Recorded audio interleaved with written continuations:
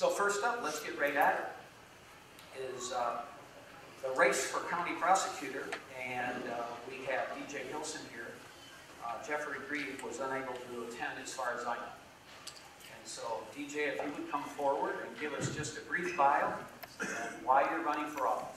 First and foremost, I want to thank the JCs. As a former JC, I guess we call each other, we're roosters after we age out, is that right? So as a rooster of this great organization, it's a pleasure to take part in it.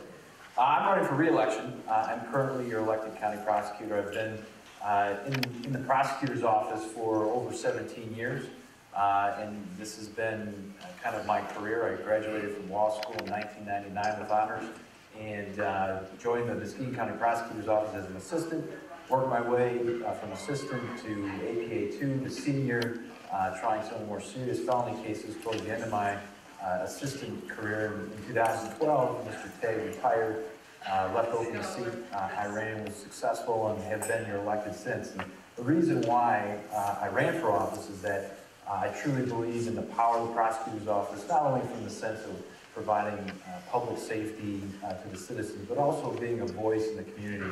One of the things that I've strived for over these last 3.5, 4 years is to be a very active public servant, because I truly believe as elected officials, we are servants of the public.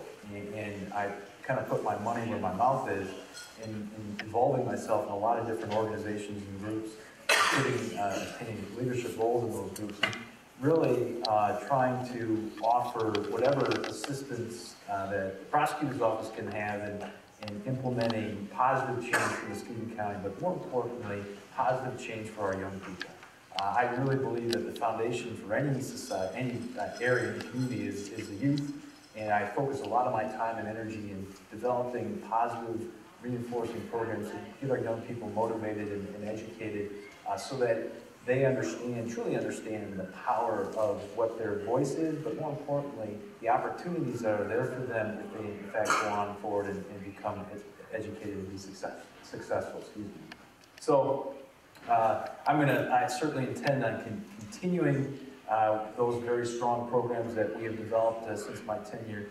I also will continue the very strong relationship and partnership that I have with every single police agency in this community, and develop and work on those areas that we need to work on as far as public safety is concerned. Because at the end of the day, it's all about making sure that Muskegon strives to become the best county in the state of Michigan. And that truly is my goal.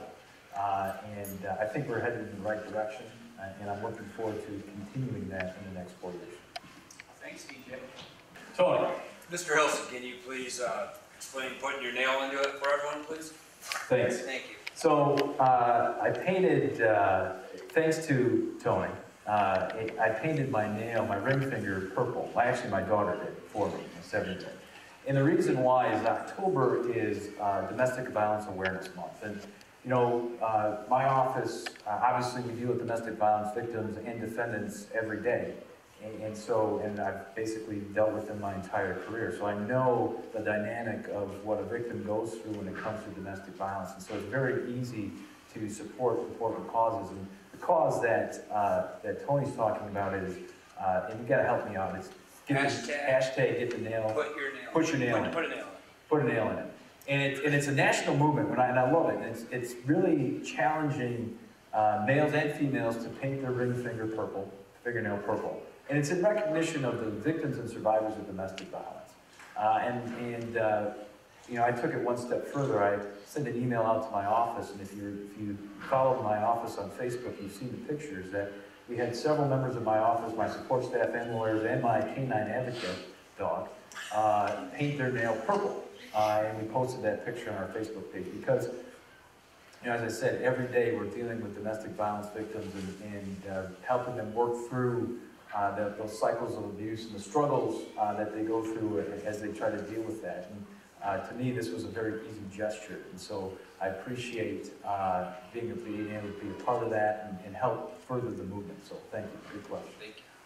One more question for DJ before he leaves. He's got to wear a purse tonight. That's right. I'm headed to Power of the Purse. If anybody has tickets, I have to change out of this suit into my modeling clothes, and I'm modeling purses tonight for Every Woman's Place, which is a domestic violence shelter, so we're helping them raise money there. Good luck, raise a lot of money. Any questions for DJ? I don't see any. Thanks, DJ. I have a question. Oh, go ahead, sir. I don't know, I kind of just walked in, I don't know if this is your expertise, but like one of the shiniest new buildings downtown happens to be a prison. And at the same time, you know, we have dead schools abandoned. Do you have any input on that? I don't know if that's necessary. Well, you're talking about two separate things. The county doesn't control the school building, that's the city control. The city doesn't control the jail, that's the county control. So from my standpoint, the condition of our old jail was in such bad shape that it was costing more to renovate and keep and maintain, which put both inmates and staff in jeopardy on a daily basis.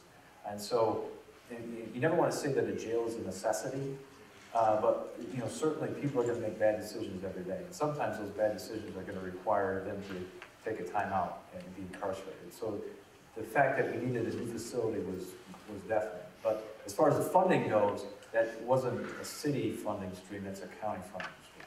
And believe me, I know, because you know, my office, just like a lot of other county offices, felt a pretty big budget pinch. And I'm not saying that it's because of the jail, but I'm just saying that we all recognize the importance of what every department means to the county, and the importance that we have to all function and work together. All right. DJ, thank you. Go raise a lot of money. Thank you. I'm hoping to be the most...